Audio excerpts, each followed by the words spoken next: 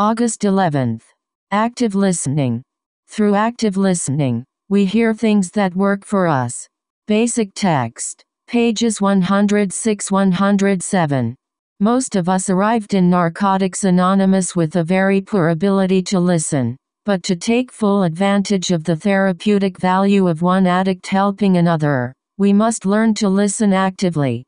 What is active listening for us? In meetings, it means we concentrate on what the speaker is sharing. While the speaker is sharing, we set aside our own thoughts and opinions until the meeting is over. That's when we sort through what we've heard to decide which ideas we want to use and which we want to explore further.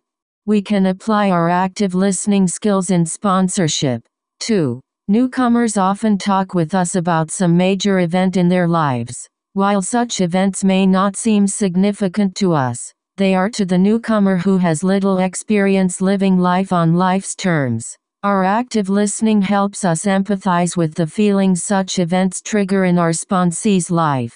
With that understanding, we have a better idea of what to share with them. The ability to listen actively was unknown to us in the isolation of our addiction.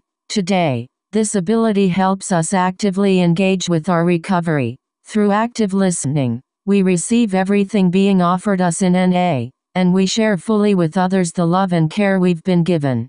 Just for today, I will strive to be an active listener. I will practice active listening when others share and when I share with others.